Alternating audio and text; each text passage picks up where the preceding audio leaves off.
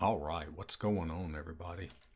This video I'm going to show you how to evaluate trig functions, sine, cosine, tangent, secant, cosecant, and cotangent, how to evaluate those in Excel, how to find, the sine, cosine, tangent of an angle. Alright, so let's go ahead and get started. So I'm not going to go through every one of them because they're all you do them all the same. But whenever you do a formula in Excel, you hit the equal sign, and so then you type in sine. I want to take the sine of this angle, and so I do parentheses, and I type, say I want to take the sine of 30 degrees. All right, and I hit enter. And when we do that, look what happens. That's not right, is it? Because we know from trig that the sine of 30 is 1/2, right? But that's not giving us 1/2, okay? So why is that?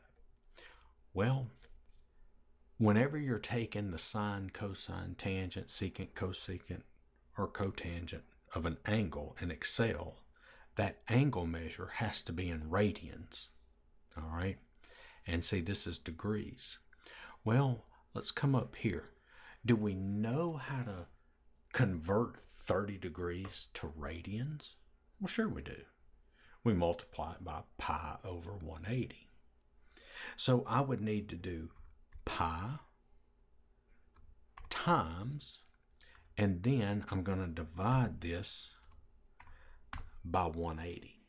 And I wonder if that's going to work, if I'm going to get a error message or something besides a number. Let's hit the enter key and see. Now what happened here? Because I've got up here, I've got pi times 30. Okay. Well, when you're multiplying by pi in a formula, you can't just type pi. You have to do pi, and then you have to put a set of parentheses like this. Okay. So that's how you would do pi times the 30 degrees, and then divided by 180.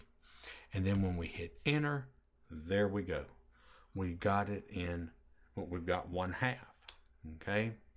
Now that's one way to do it, but I don't know if I want to do it like that because every time you're telling me I've got to type pi times 30 or pi times the angle and then divided by 180. Well, I don't want to do that.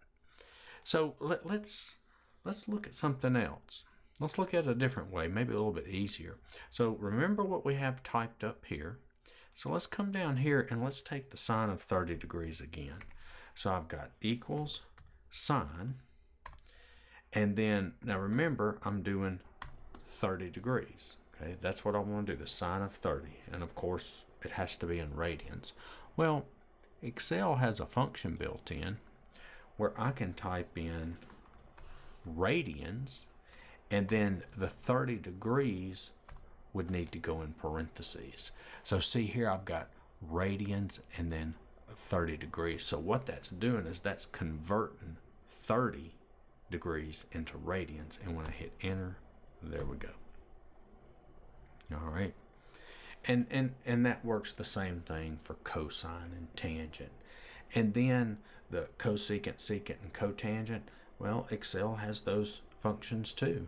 How about we do I forgot to hit the equals cosecant, okay? Now remember, sine and cosecant, they're reciprocals of each other. So if I take the cosecant of 30 degrees, I should get 2 as an answer, right? Well, let's go ahead and type radians, and let's put 30 degrees in parentheses. Whoop. Okay, let's see. I need one more.